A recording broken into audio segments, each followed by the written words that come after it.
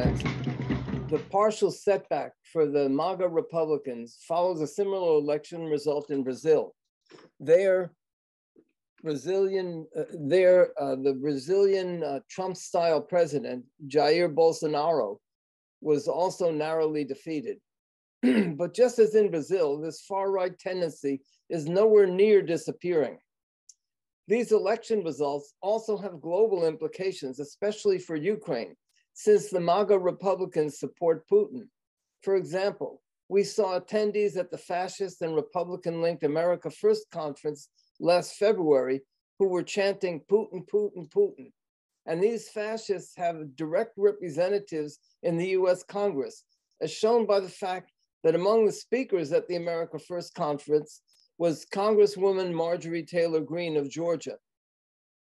The question is whether these election results in both the US and Brazil represent a reversal of the global trend towards bigotry and reaction, or whether it is merely a temporary setback for that. In order to answer that question, I think it's necessary to start with considering a little bit of the background. A consideration of that background can only be very general for time reasons. But I want to be clear. I'm not defending this turn to reaction. I'm just trying to explain it in the best way that I can. In the first place, we have the crisis of US and world capitalism. That crisis was part and parcel of the so-called globalization of the world economy. And that globalization, among other things, thrust the workers of the world into ever deeper and more direct competition for who could make the most profits for the capitalists. That's the so-called race to the bottom. It resulted in lower pay everywhere and the transfer of a lot of production to low-wage areas. At the same time, it meant the weakening of the ability of the government to regulate the economy in any way. Also, US society was changing. Whole new groups of people, mainly people of color, were entering the country, and also gender roles were being redefined. Another fundamental aspect of this process is the irreversible decline in US world domination. And this entire process took place under Democratic and Republican administrations alike. The Democrats could not try to capture the reactionary drive to return to the past, make America great again, because of their links to the civil rights movement, the feminist movement, and so on. The Republicans, given the traditions that that started under Nixon of the Southern strategy, the Republicans could. And all of this in a world that was increasingly insecure due to job loss. In a different situation, these changes could have been seen as liberating, but for tens of millions of workers, it was the opposite.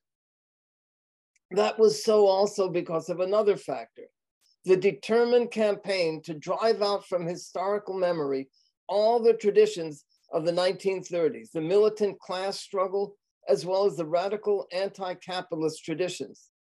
It is understandable and to be expected that the capitalist media, the education system, and the capitalist politicians, Republican and Democrat alike, would do this. But what was most devastating was and is the fact that the entire union bureaucracy, the so-called progressive as well as the conservative wings, participated in this effort. In other words, the general loss of a sense of working class solidarity. The result was that tens of millions of US workers were driven to try to recapture the so-called American dream. So that is what Make America Great Again, MAGA, that is the role that it plays. Return to the American dream at home and abroad. And of course, as the American comedian George Carlin put it, it's called the American dream because you have to be asleep to believe it. But the fact that it never really existed, especially not for Black people in the US, made MAGA all the more reactionary and all the more out of touch with reality. Now, some socialists claim that US workers don't support Republicans and MAGA. That is simply wishful thinking. The best single estimate of class, as done by the pollsters, is education level, not income level. And all the polls show absolutely decisively that Trump supporters are overwhelmingly non-college graduates. That's the reverse for Biden supporters. My own personal experience among construction workers tends to confirm this also. That doesn't, oh, by the way, when I said non-college graduates, what I'm talking about actually is white non-college graduates. That doesn't mean that white workers are hopelessly reactionary, not at all. But reality is reality, and we cannot engage in wishful thinking if we want to accomplish anything. Now, under more or less stable conditions, the capitalist class has a deep base of support in all sectors of society, including the working class. That was certainly true for the US capitalist class, and that's partly why capitalist democracy, or what they nowadays call the rule of law, is the best and safest means for the capitalist class to rule in the US. There are also some other reasons. In most cases, the capitalist class was able to sway huge sectors of society to back any policies they favored. But due to the developments I just mentioned, their influence among huge sectors of society declined enormously. A vacuum opened up.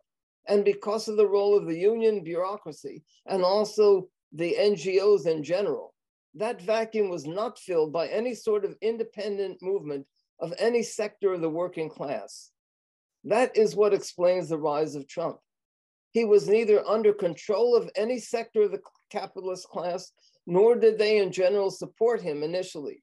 For example, during the 2016 Republican primaries, the Wall Street Journal carried editorials and columns attacking Trump almost every single day after he won the nomination, and especially when he pushed through his so-called tax reform. They stopped attacking him, but he was never under their control. You can see it in the lack of control of Trump in his consistent attacks on NATO and his orientation towards Putin. You could also see it in his drive to take one-person control over the government. And that drive was largely blocked by guess who? The tops of the US military. As Mike Mullen, former head of the Joint Chiefs of Staff, made clear, the military commanders would obey every, quote, legal order of the president. The underlying message was that they would disobey an order that they considered to be illegal. That was why Trump was unable to declare martial law and sieve the ballot boxes in 2020, because the most clear representatives of the capitalist class, the military tops, would not allow it. And it's a sorry day when we have to depend on the US military to defend democracy. An example of why that was so was the fact that according to the New York Times, in January of 2021, the leadership of the unions got together with the NGO leaders and decided that they were going to do everything within their power to prevent any sort of mass mobilization to drive Trump out of office at the end of his term. Trump and his supporters tried to overturn the elections through the courts, but in the end, even the Trump Supreme Court ruled against him. I believe that was due to several main factors. First was the fact that he would have needed to overturn the election in at least 3 states, which was a stretch too far for the Trump Supreme Court. Also, they were not well enough organized. And finally, they couldn't find a legal constitutional cover for it. In other words, the capitalist class had too many levers to pull still. But what they had done was take over the Republican Party lock, stock, and barrel. Trump, who one could say is the greatest snake oil salesman that ever lived, had built a base of fanatics, an actual personality cult that took over the Republican Party. The most clear indication of their threat to democratic small d norms is their denial of the reality of who won the 2020 elections. That denial is in reality a refusal to accept any outcome other than the one they desire, which is the complete and unchecked domination over US society by their cult. And their campaign against abortion rights is another example of this. It is the poster child for gaslighting. They still control the party is shown by the election deniers in these elections. According to the Washington Post, of the 569 Republican nominees for office, 291 were election deniers. The Post writes, Unofficial projections Tuesday show that the election deniers will amount to a sizable majority within the Republican caucus. I think you can see that that is a screenshot from CNN, and it shows some of the election deniers. These deniers are a minority in the US at the base level, at the rank and file level. But given the regional differences, plus gerrymandering, plus voter suppression, they play an outsized role. And don't forget that they do have a base, as their denialism is coupled with science denialism plus bigotry and racism.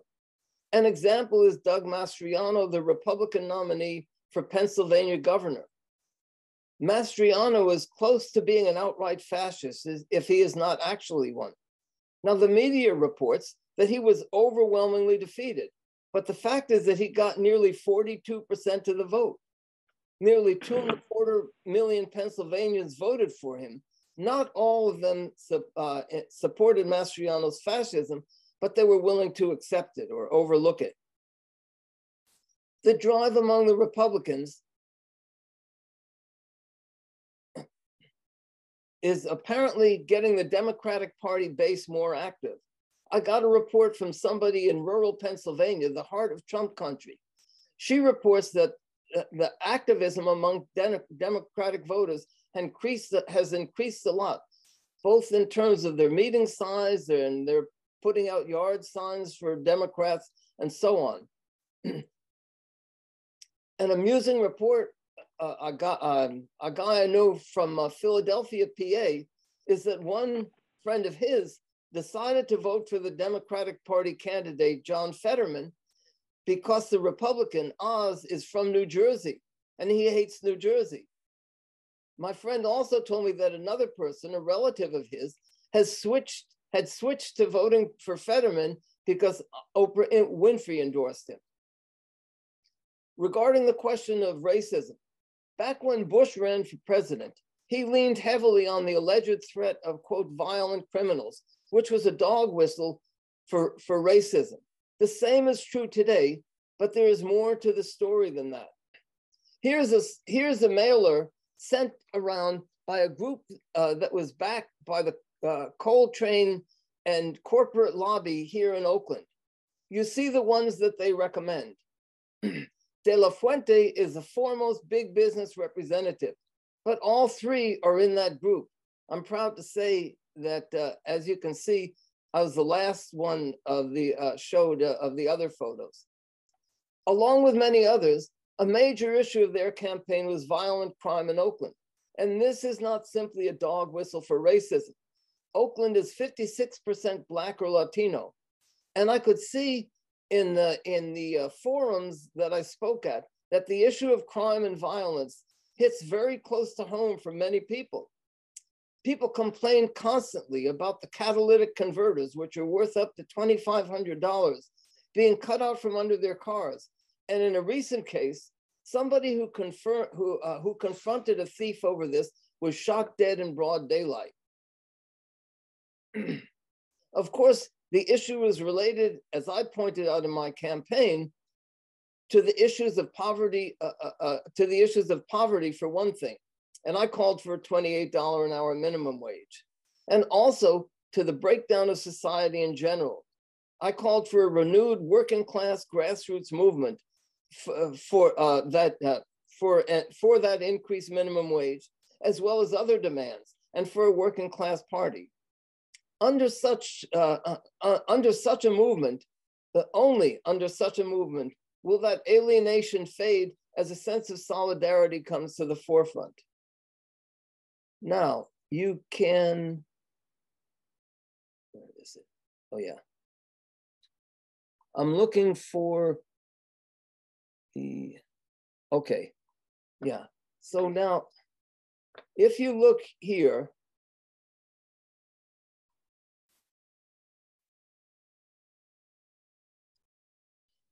okay, so now you can see the election results here. Under the ranked choice voting, the tabulating of these results is very complicated.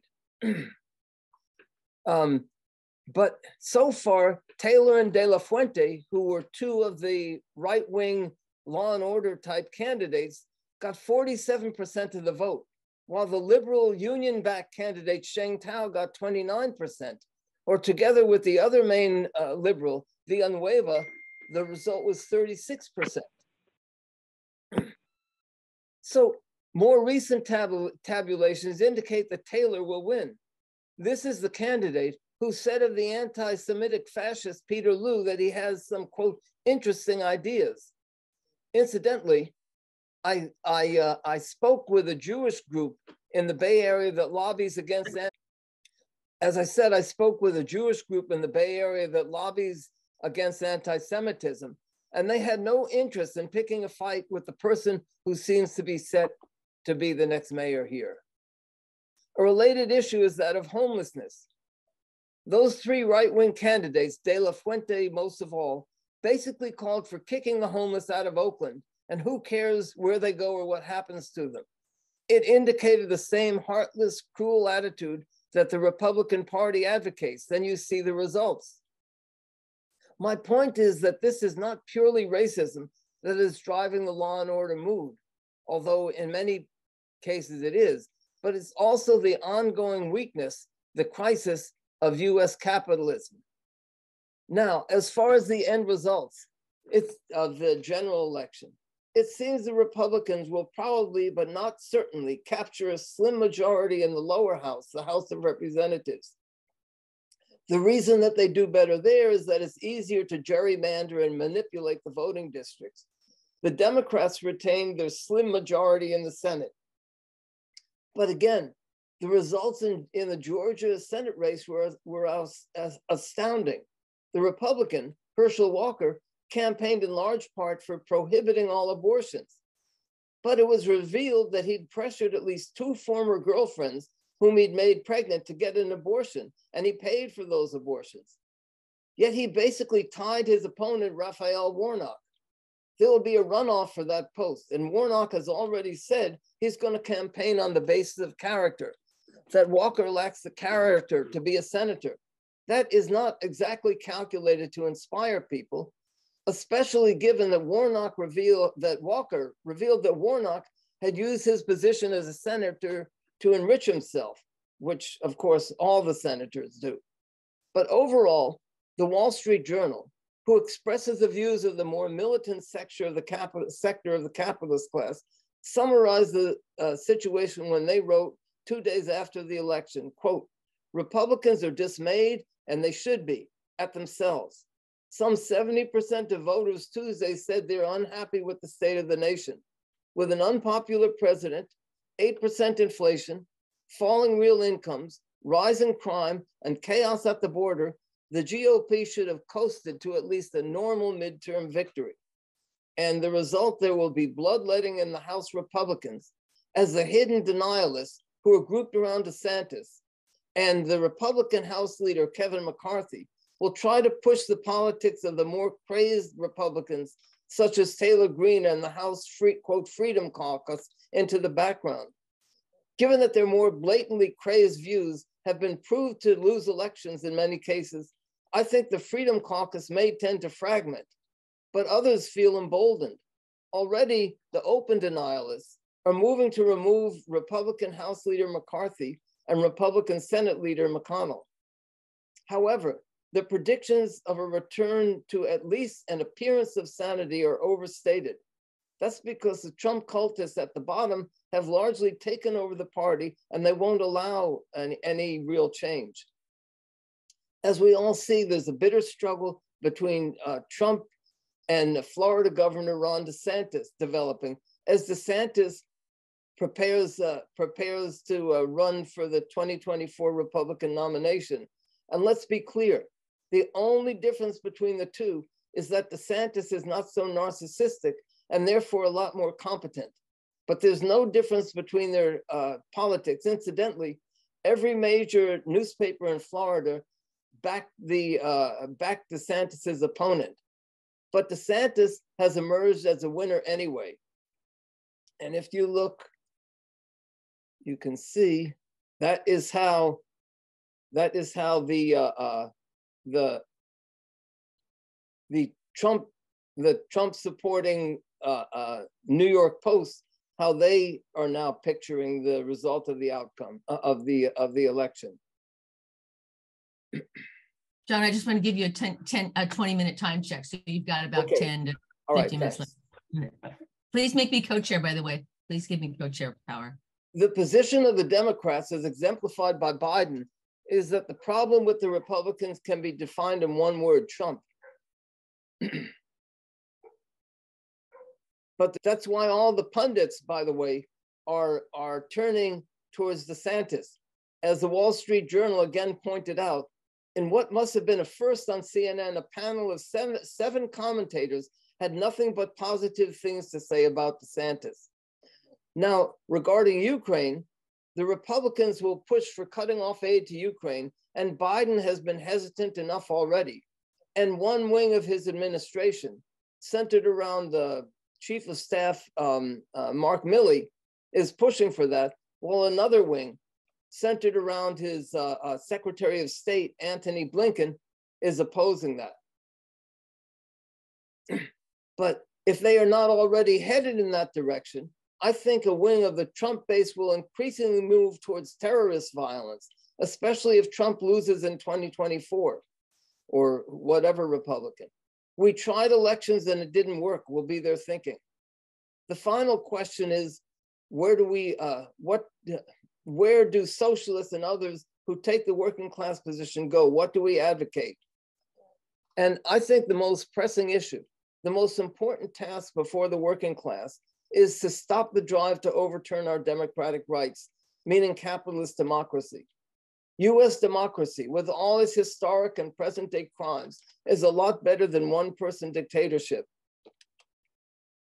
How do we oppose the overturning of democratic rights while still fighting for working class independence? I will get into my view in a minute, but I want to comment on voting for the Democrats.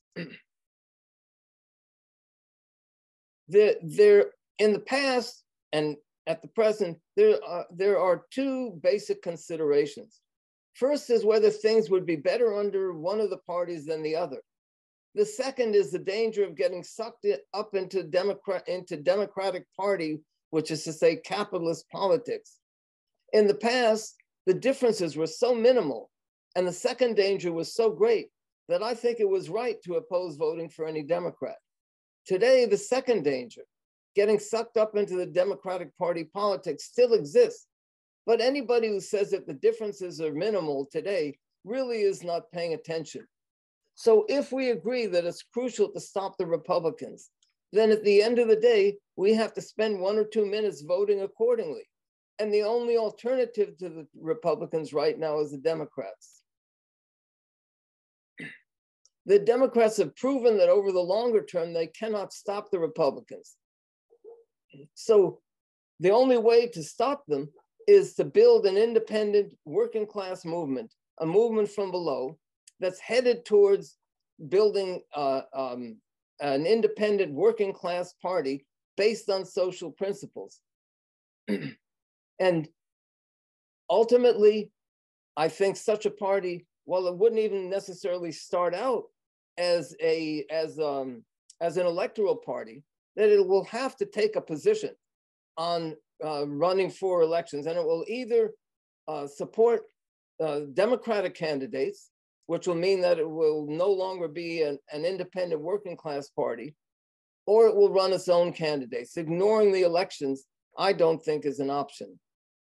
Some argue that if we plan to vote for a Democrat, that we can't also argue for a working class party and for socialism. I believe that my campaign as the working class socialist candidate for Oakland mayor proved that that is not the case. So in conclusion, if you watch CNN or listen to the Democrats, you can see that they would like to return to the old collaboration between the Republicans and the Democrats. And they think that Donald Trump is the cause of the end of that collaboration. An article in Foreign Affairs, the foremost journal of the strategists for US capitalism, explains the reality in this comment on the 2020 election. Quote, the contentious election season should leave no one sanguine for the future. The autocratic populist turn of Trump presidency arose from deep fractures in the US politics and society. The roots of Trumpism don't begin or end with Trump, or even with American politics. They are closely connected to economic and political currents affecting much of the world. The exact same thing can be said now too, also 2 years later. The alternative is certainly not what they call, quote, bipartisan politics, which is to say Republican-Democratic collaboration, nor is it the Democrats in general. The alternative is the mobilization, the independent mobilization of the working class in the streets, in working class communities and schools, and equally important, in the unions themselves, headed towards building a working class party and also for socialism. With this video, which is, this is a video of my election, part of my presentations at one of the forums, and I've added some visual to it also. I hope this works. Let's see. So you want to talk about the youth and the youth are our future and all of that? Well, their future is being destroyed, let's be blunt about it, by capitalism. And we know, if you study history, that the only way that we're going to get any changes in this country, or any place in the world for that matter, is when working class and poor people organize and fight and demand those changes and make sure that the country, that the system does not run until we get the changes we want. I just want to explain, these are extracts from parts of, different extracts from my presentations at this forum. So they talk about the golden rule. That is, he who has the gold makes the rules. And we have to answer with something else. Might makes right. And so the only rights that we have are the ones that we are well enough organized to fight for and to demand and to bring into existence. We've got a double freight train roaring down the track towards us. The first is the racist, fascist, connected Republican Party, which has already taken over the Supreme Court, which very likely will take over Congress, and in 2 years from now, by hook or by crook, may take over the presidency. And every reform that we want to talk about and think about here in Oakland will be washed away like a sandcastle in front of the incoming tide if we don't have a movement to stop that. That's number one. The other is the whole question of global warming. This is an example of why we need a working class party, to oppose these two parties of big business. And we need a working class movement to reverse the direction of this whole country. And why not? And why shouldn't it start here in Oakland? Oakland was, incidentally, was the last general strike was here in Oakland, 1946. Oakland led the way with the Black Panther Party. Oakland led the way with Occupy Oakland. And we have to start again for Oakland to lead the way to reverse the whole direction of politics in this country and in the world. I'm not to vote for me, and I'll set you 3 candidates. I'm the working class socialist candidate for mayor of Oakland. And if my campaign does nothing but to get a few people resolved to organize and fight for the changes we need, then that's enough.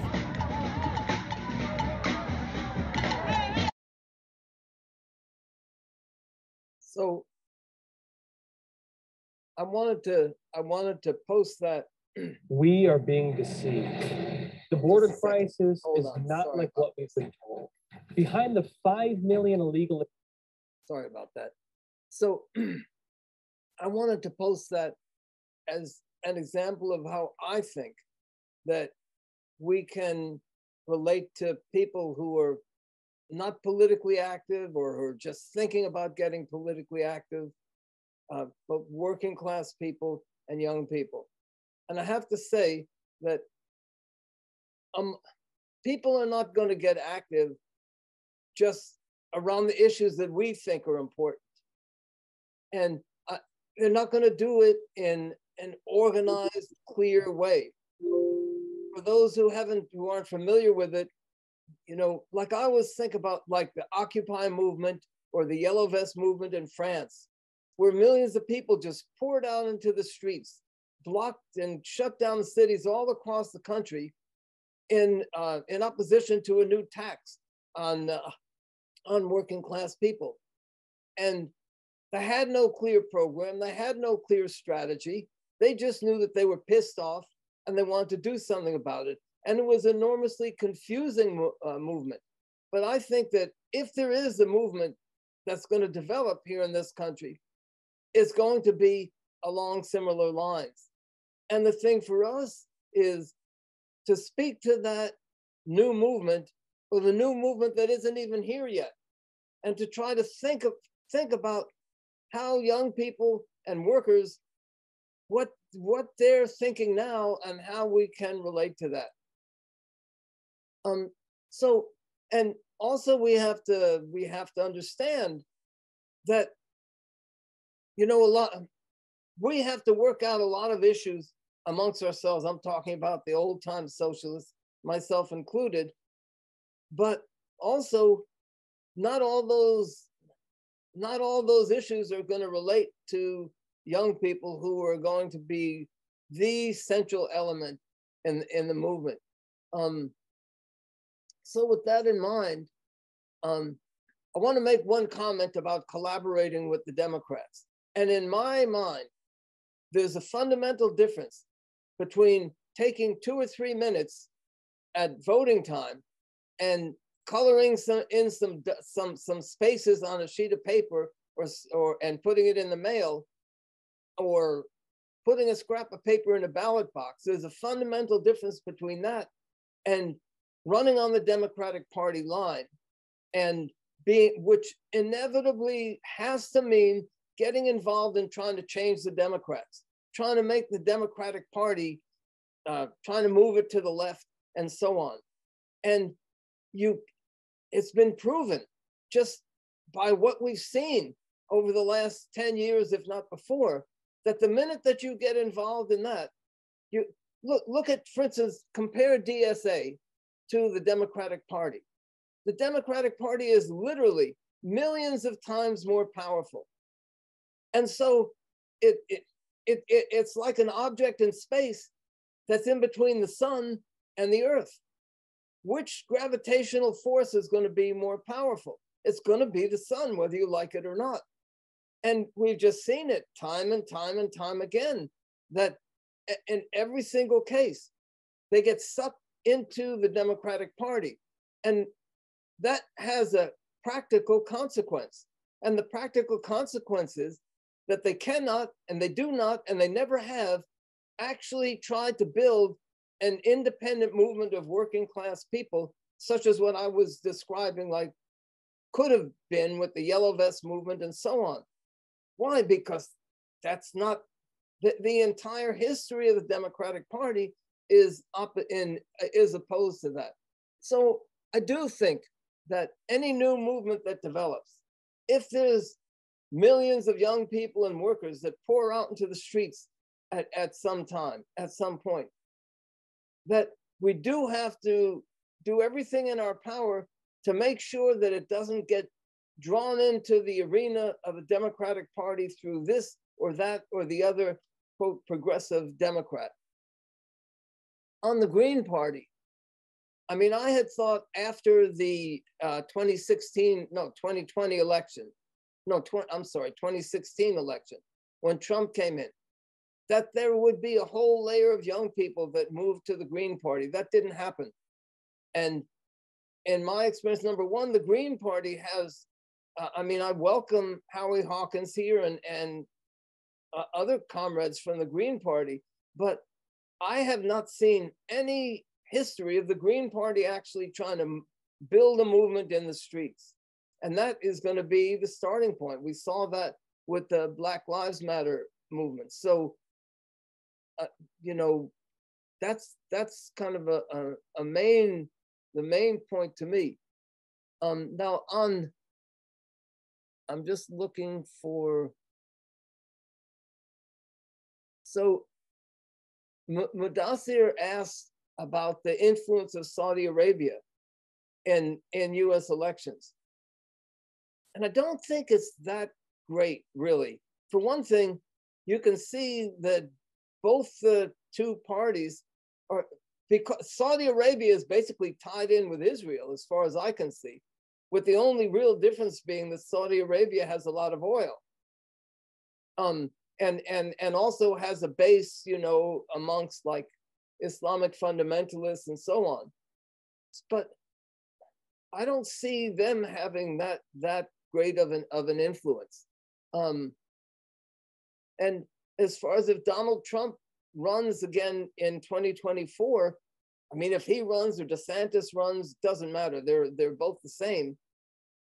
I mean, there is, and when you come to the ballot, when it comes time to actually voting, there is no alternative to voting for the Democrats if you want to keep these fascist connected, and I don't call them fascists, but fascist connected Republicans out of office.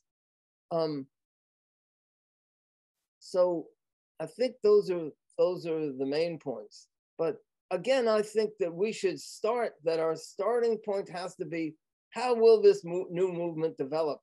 And how do we relate to it, even when it hasn't started yet?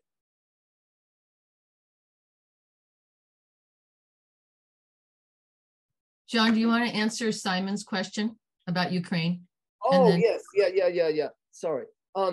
So, I mean, I mentioned how the Republicans, Trump first and foremost, are connected with Putin.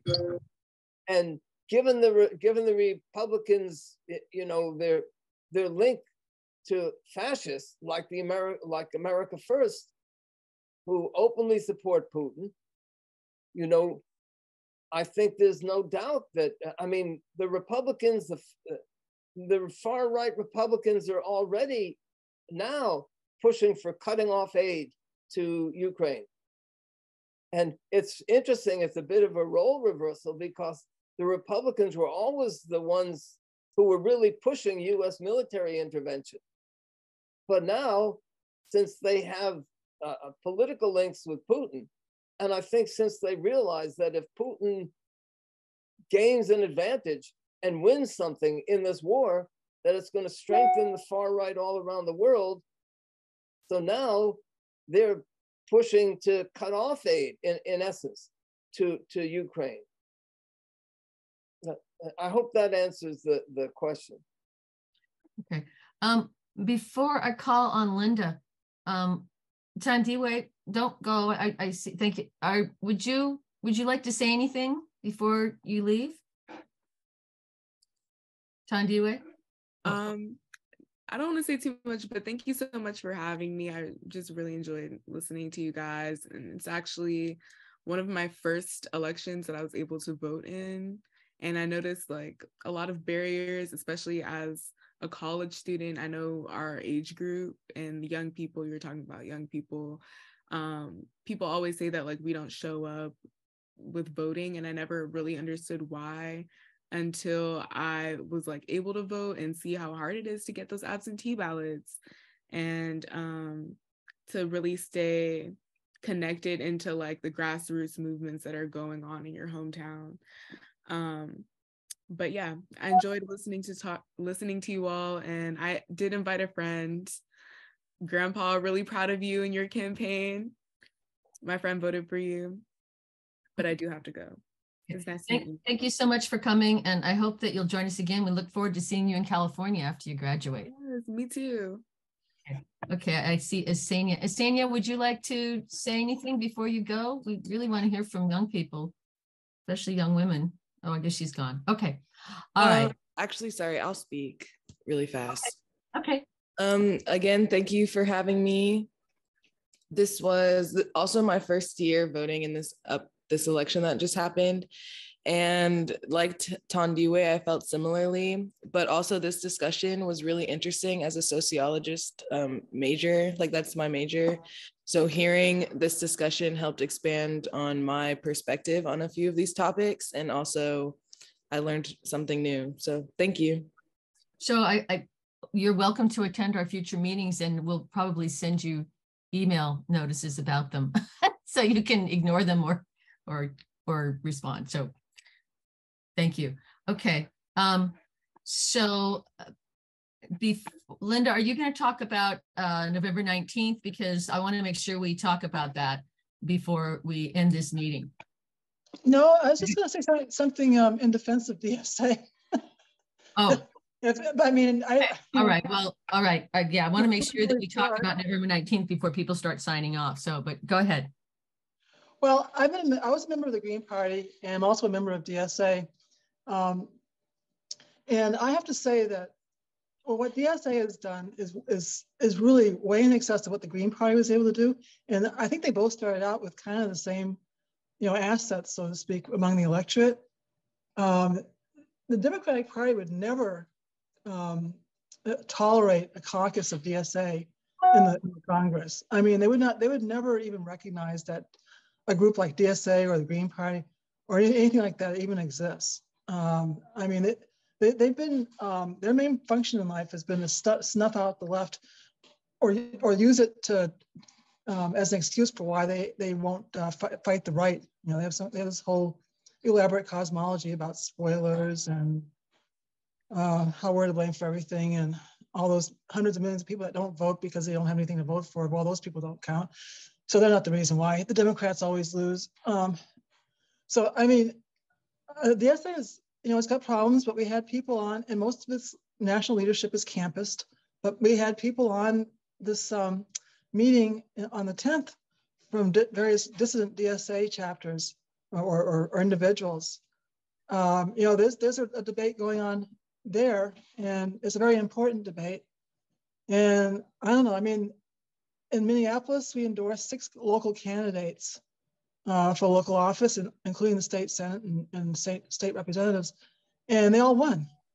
In fact, a couple of them were incumbents, and one of them just became the leader of the House Democratic Caucus, or whatever it was. I mean, it doesn't sound wonderful when I put it that way, but it does represent a fissure that didn't exist, like 10 years ago. So anyway, that's my defense of the DSA. I'll shut up now before everybody gets mad at me. I'm going to call on Brad before I call on Luke, because Brad just joined us, and yeah. So Brad, you missed the presentation as well as most of the discussion, but yeah, go ahead. Thanks. I'll be brief. Apologies for thinking this was going to be at 9 a.m. my time, and I can watch if you're recording this, I'll just watch the recording if I need to know what happened. So I'm going to be brief here. It's simply explain that much of the I've been involved for years now with working together, collaborating with Ted Zor, who's not at this meeting, and a really deep dive into the historical and social nature of this thing we call the United States of America, and by extension, English-speaking North America, including Canada. And so I approach this whole thing from quite a different perspective and framework than is generally done by people on the left, basically. So I'm not gonna, it would require a certain amount of time for me to explain to people what that perspective is. But basically, the basic mistake that I think a lot of people make is that we have a party system in the United States made up of independently organized political parties, like Europe, for example, which has parliamentary systems generally. But we don't have a parliamentary system here. We have basically we have 2 state-sponsored parties. They have a monopoly of political power by monopolizing the state office. This was by design of the framers of the 1787 Constitution, who were hostile to what they called faction, which they equated with political party. And this is a radically different state-sponsored political system from just about every other state in the world, whether inside or outside of Europe. And that's basically where I take off in presenting a perspective of the present day political situation in the United States. So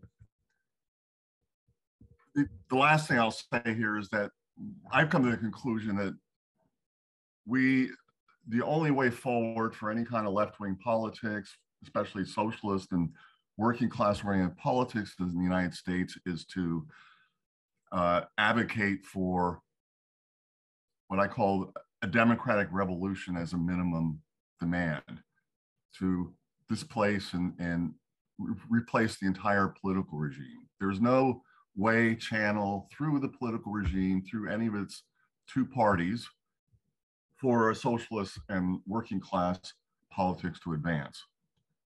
And I think the history of the last 100 years demonstrates that, which would require a whole presentation to prove it.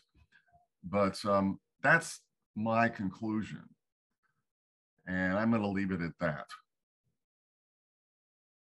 Thanks. Okay, thanks, Brett. So people are starting to sign off. So I just want to point out in the chat, Brian posted the link to register to participate online to this event that is being sponsored by Code Pink and the Answer Coalition. It is, well, I'm referring to it as the most sort of international in nature event that the pro-Putinists, the campus, whatever you want to call them, have organized so far, calling for negotiations. It's an event, the in-person event will take place in New York at a place called the People's Forum. People involved in the campaign will be there with pickets. They'll participate if they're allowed to, but the rest of us who aren't in New York can participate online. We have a flyer that's almost ready to go for this event. And actually I could we'll be posting it soon and it'll be available for distribution. But it's just really important that as many people as possible who are in the side of solidarity with Ukraine participate in this event. So just wanted to announce that again. There'll be information about it on the Facebook page. And again, Brian posted the link to register in the chat. So, okay, we've got Luke, go ahead.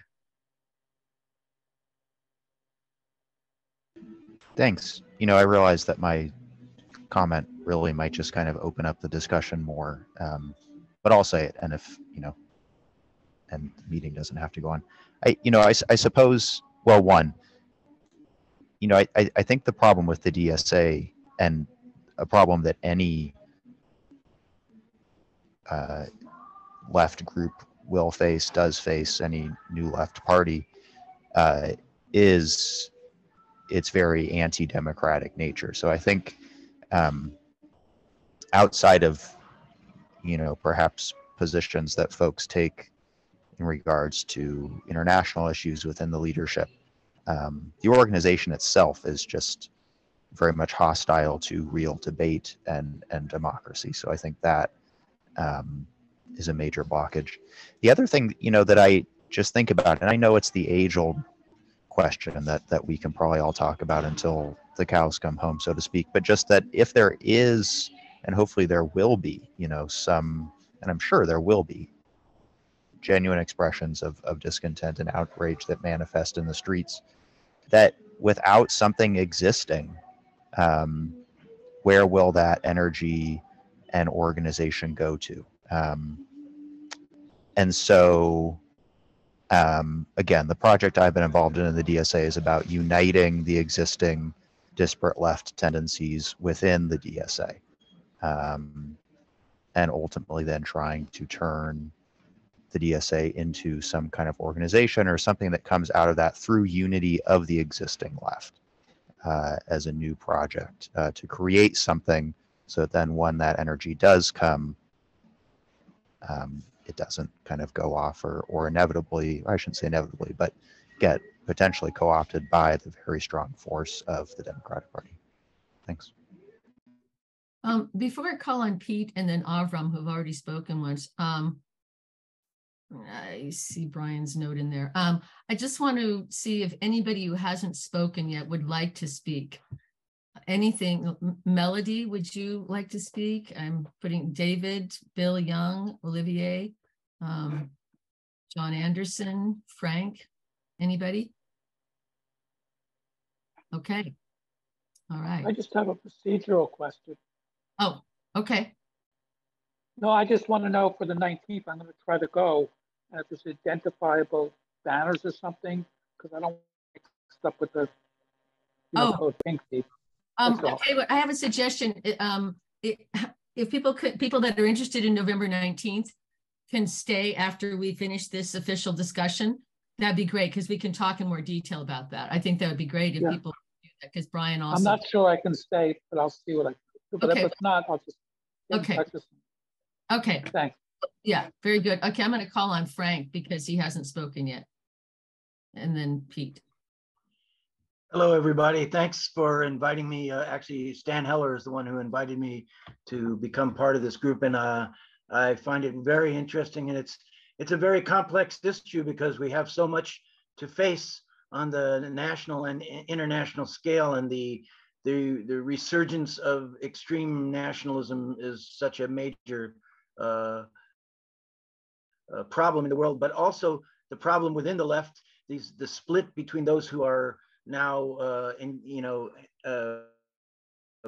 basically soft peddling Putin and his regime. And I like what Luke said about gathering all the forces of various left groups that within the DSA, but even in the larger society as a whole, we need to develop methods to become a community and to really engage with all of these different disparate fragmented movements. And that's a difficult task because it really involves creating a kind of ideological unity that doesn't exist. And part of the problem, I think, which we haven't, I don't know if this has even been raised, is the perception within the larger working class of socialism and the left in general. And that to me is a very big problem because the history of the failures in the Eastern Bloc countries and other countries that have attempted to create some version of socialism has created a base even within the working class in the United States. And many of them are immigrants from those countries who have a very, very strong suspicions and strong questions about it. And so I think we have to also figure out a way to address those while building a movement within these different disparate movements that are already out there and building a larger community of resistance. That's about all I can come up with right now. I'm still trying to digest everything everybody else has said, so excuse me.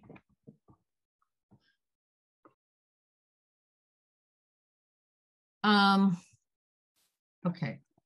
Avram, go ahead. And then I think we're going to close the discussion and talk about November 19th. Oh, no, I was going to see if I didn't have a question. Okay, John, I think you kind of did your follow-up. Is there anything else briefly, very, very briefly that you'd like to say? And then I think we should spend the last 10 or 15 minutes talking about November 19th, where we have still a good group here. Unmute. Yes, please. First of all, in relation to Ukraine, just as the victory of Putin in Ukraine will boost the far right around the world, you can say the same as far as the victory of Trump or the Republicans, that will boost the far right around the world and also would strengthen Putin's invasion of Ukraine. So the two, I think, are interlinked. But the main thing I think that we should really keep in mind is that we have to think in terms of not what we want to happen, not the kind of movement that we would like to see, but what conditions, what kind of movement will history and the current and the current conditions bring about, force into existence? What kind of movement do we think is both necessary and possible? And I've kind of expressed my view on it, and I think that also we have to learn to think and talk in terms of relating to that movement, and even when it doesn't exist yet.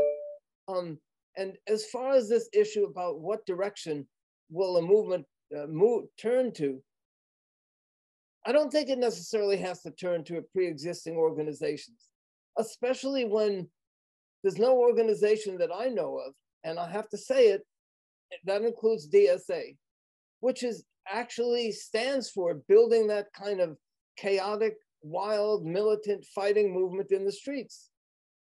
And so I think that what we have to do is think in terms of, well, what kind of organization can such a movement start? How can an organization, which is to say, really a political party, start to develop out of and through such a movement?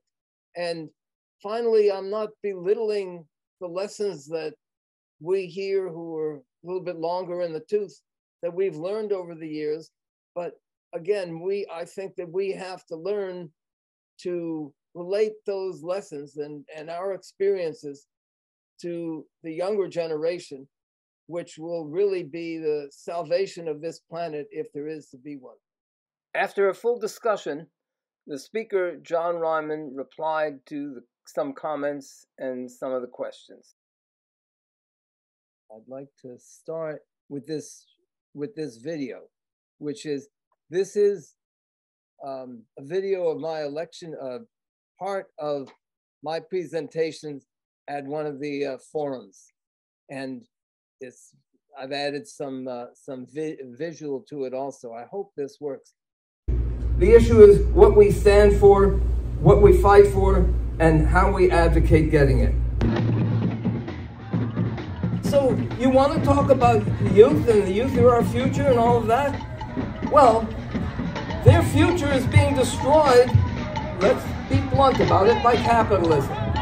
And we know, if you study history, that the only way that we're going to get any changes in this country, or any place in the world for that matter, is when working class and poor people organize and fight and demand those changes and make sure that the system does not run until we get the changes we want. So they talk about the golden rule. That is, he who has the gold makes the rules. And we have to answer with something else. Might makes right. And so the only rights that we have are the ones that we are well enough organized to fight for and to demand and to bring into existence. We've got a double freight train roaring down the track towards us. The first is the racist, fascist connected Republican Party, which has already taken over the Supreme Court, which very likely will take over Congress, and in 2 years from now, by hook or by crook, may take over the presidency. And every reform that we want to talk about and think about here in Oakland will be washed away like a sandcastle in front of the incoming tide if we don't have a movement to stop that. That's number one. The other is the whole question of global warming. This is an example of why we need a working class party, to oppose these two parties of big business. And we need a working class movement to reverse the direction of this whole country. And why not? Why shouldn't it start here in Oakland? Oakland was, incidentally, was the last general strike was here in Oakland, 1946. Oakland led the way with the Black Panther Party. Oakland led the way with Occupy Oakland. And we have to start again for Oakland to lead the way to reverse the whole direction of politics in this country and in the world. I'm not to vote for me, and I'll set you 3 candidates. I'm the working class socialist candidate for the mayor of Oakland. And if my campaign does nothing but to get a few people resolved to organize and fight for the changes we need, then that's enough. I wanted to post that as an example of how I think that we can relate to people who are not politically active or who are just thinking about getting politically active, but working class people and young people. And I have to say that people are not going to get active just around the issues that we think are important. And they're not going to do it in an organized, clear way. For those who aren't familiar with it, you know, like I always think about like the Occupy movement or the Yellow Vest movement in France, where millions of people just poured out into the streets, blocked and shut down the cities all across the country in opposition to a new tax on working class people. And they had no clear program, they had no clear strategy. They just knew that they were pissed off and they wanted to do something about it. And it was an enormously confusing movement. But I think that if there is a movement that's going to develop here in this country, it's going to be along similar lines. And the thing for us is to speak to that new movement, or the new movement that isn't even here yet, and to try to think about how young people and workers, what they're thinking now and how we can relate to that.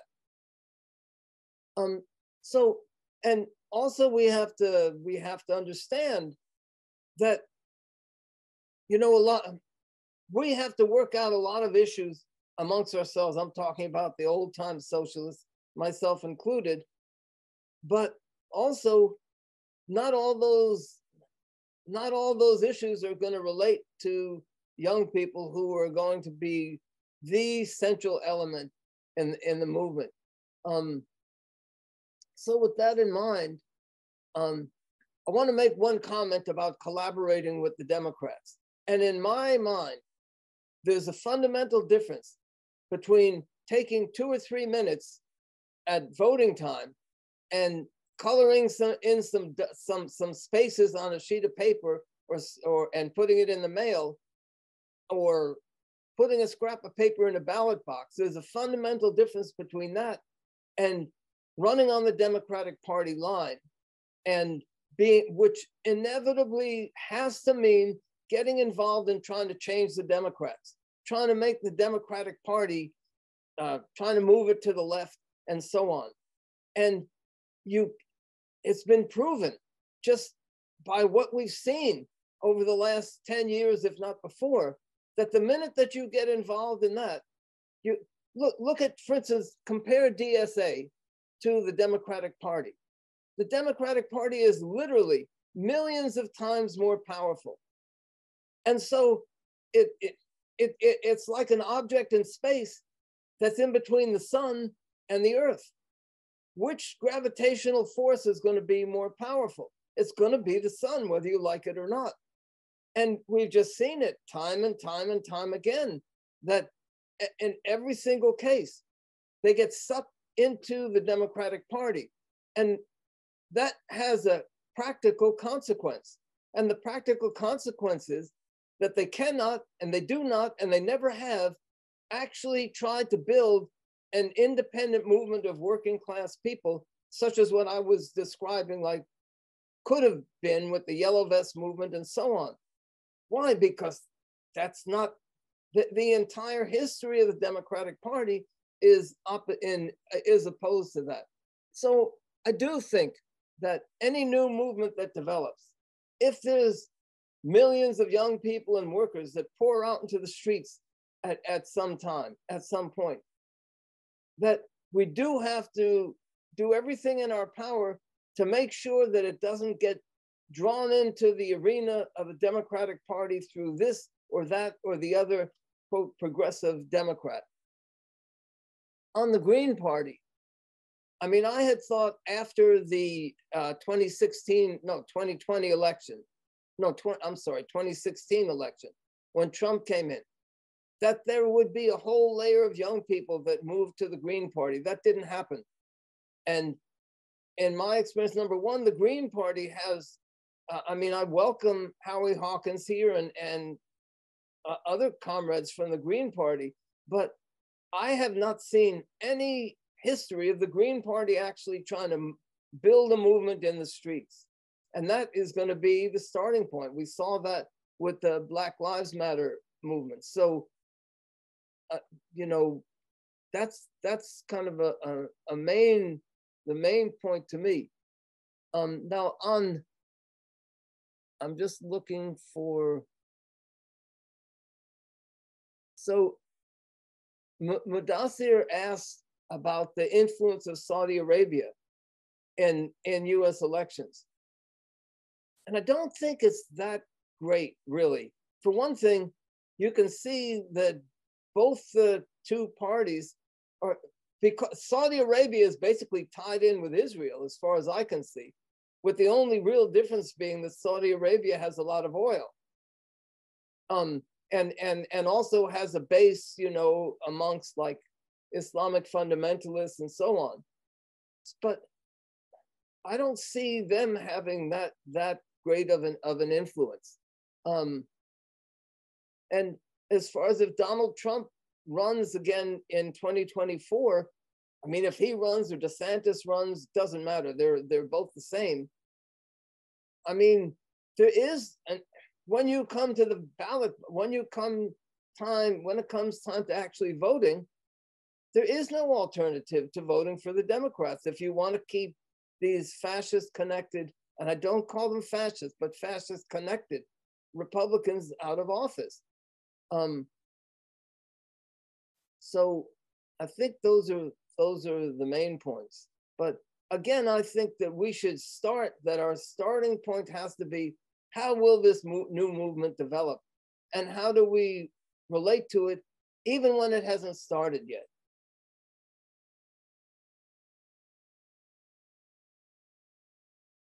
John, do you want to answer Simon's question about Ukraine? Oh, yes. Yeah. Sorry. So, I mean, I mentioned how the Republicans, Trump first and foremost, are connected with Putin.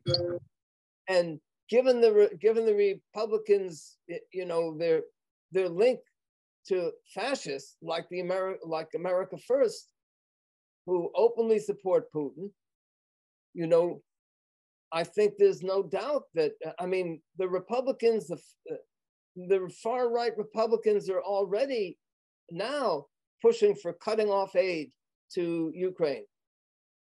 And it's interesting, it's a bit of a role reversal, because the Republicans were always the ones who were really pushing US military intervention. But now, since they have political links with Putin, and I think since they realize that if Putin gains an advantage and wins something in this war, that it's going to strengthen the far right all around the world. So now they're pushing to cut off aid, in essence, to Ukraine.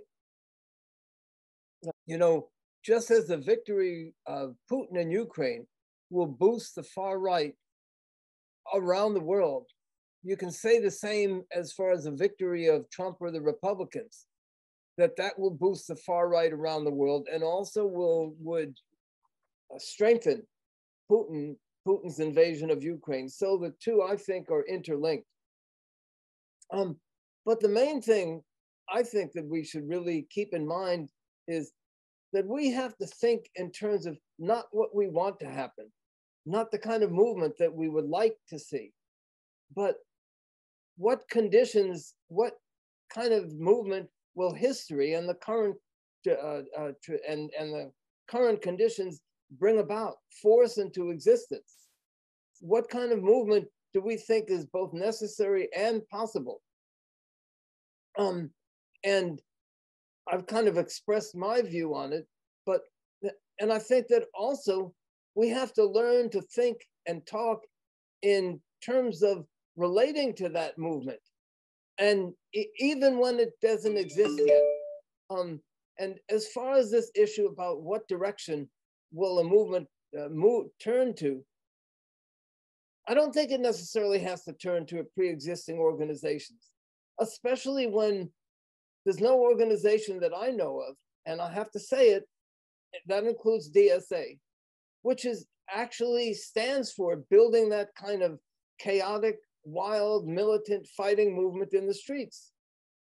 And so I think that what we have to do is think in terms of, well, what kind of organization can such a movement start? How can an organization, which is to say, really a political party, start to develop out of and through such a movement?